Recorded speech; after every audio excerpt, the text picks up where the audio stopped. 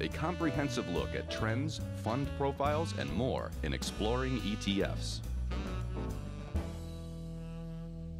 Semiconductor ETFs, or chip ETFs as they are sometimes known, is what we're going to talk about now with our ETF Research Director, Nina Mishra, who joins me here. So technology stocks still on a tear here. Yes, so technology is again the best performing sector this year.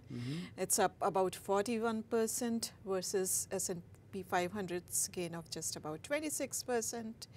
And in fact, tech accounts for a large part of S&P 500 too. Yes. So in fact, technology has been driving S&P 500 and NASDAQ's gains too this year. And within broader technology sectors, there are some subsectors and industries like chips, semiconductors that have done much better. The broader chip index is up about 50%, and there are stocks like AMD, which has soared more than 100%, 110%, Lam Research 94%, Applied Materials 73%. Now, one of the main reasons for this excellent performance is that these chip companies, they have a lot of exposure to China. So does that account for the good performance or just more volatility? Volatility too, but whenever there's trade optimism, these stocks benefit. Late last year, they had plunged because there were some concerns about the trade deal.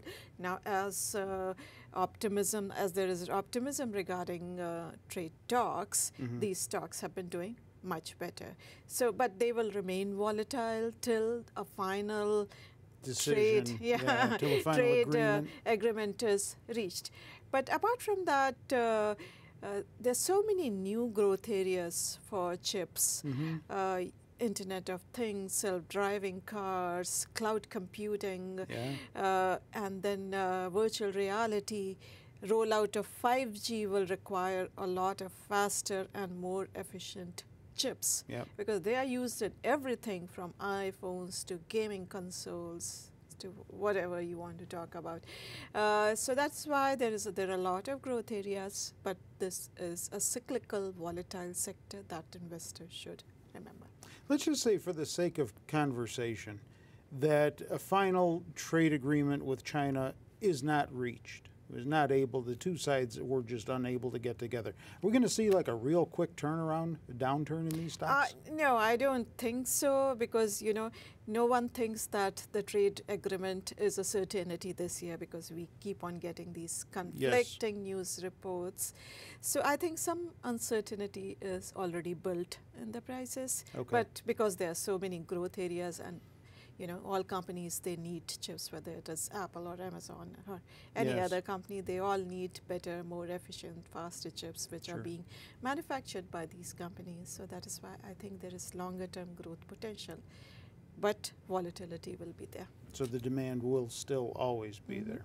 All right, let's take a look at the iShares Semiconductor ETF, the PHLX Semiconductor ETF. The ticker is SOXX. It's the most popular, largest chip ETF.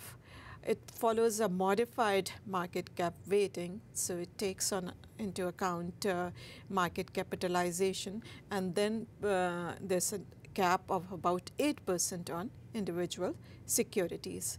It charges 46 basis points and has more than $2 billion in assets under management.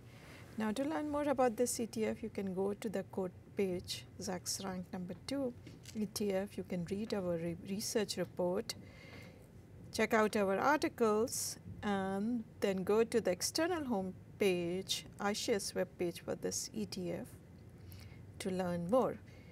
Now, if you look at the portfolio, NVIDIA, which is up more than 4% today on a couple upgrades, is the top holding. Intel, then Broadcom, Qualcomm, and Texas Instrument. AMD, also the best performing stock, also has a sizable position in the portfolio, but due to the 8% cap, all these are brought to within 8% at the time of rebalancing. So there is not a lot of exposure to any single company. What about the Vaneck Vectors Semiconductor ETF? The ticker is SMH. Now this is also market cap weighted, but it does not impose the 8% cap that the earlier ETF has. It holds 25 largest US listed chip companies, 35 basis points expenses, and 1.5 billion in assets under management.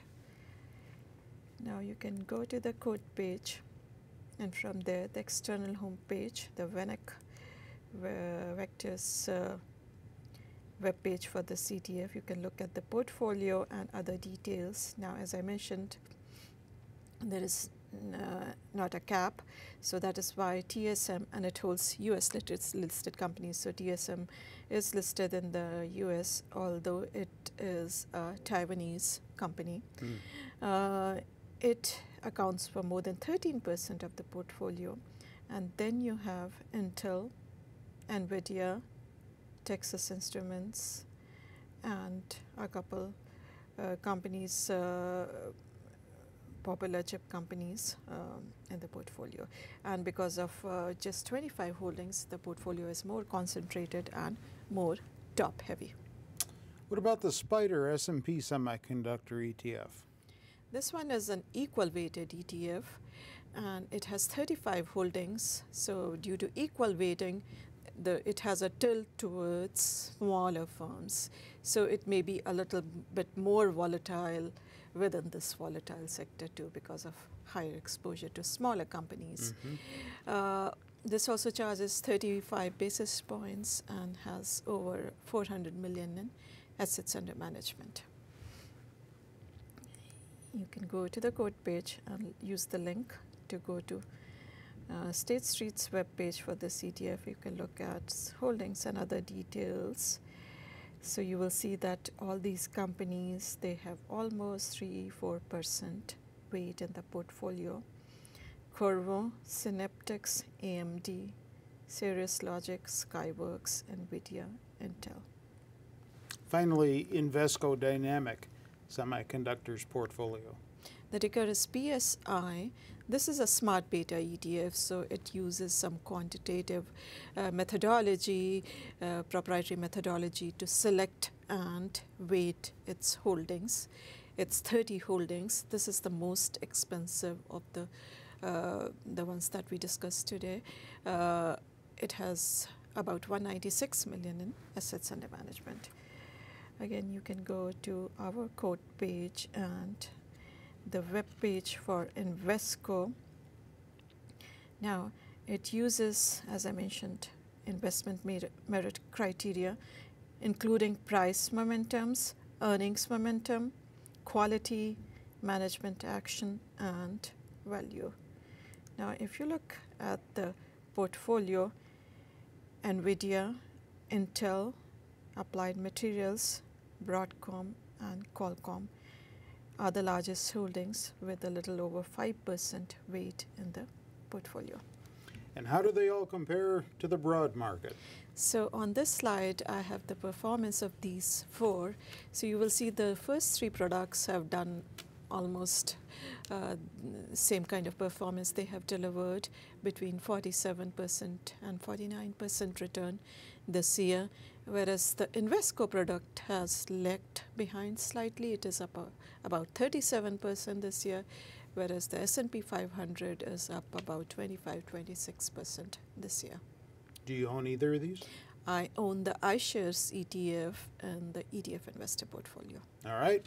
Thank you for bringing us up to date on semiconductor or chip ETFs. And don't forget, there's always more ETF information in the ETF section of Zacks.com. Funds tab in the top toolbar helps get you to a lot of written commentary and a lot of written articles, like Nina alluded to a moment ago. And then if you want to hear more of what Nina has to offer in the way of ETF information and interesting interviews, she does a weekly podcast in the ETF section. In the podcast section of Zacks.com. So many sections here to talk about. Go to the bottom of the homepage, click on the word podcast, and it'll help to get you to that part of our website. And if you've been looking to or are interested in following Zacks market insights like buys and sells, recommendations from the different portfolios, and if you wanted to always do that in real time, well, now you have an opportunity to do that. For a limited time, you can take a look into all of that information and into services that up to now have been closed to outsiders, only open to Zacks subscribers. You can do that for only $1. But like I said, it's for a limited time. So all you need to do to get more details is visit Zacks.com/promo. All right, I think I've given you everything that you need to know. With Nina, I'm Terry Ruffalo.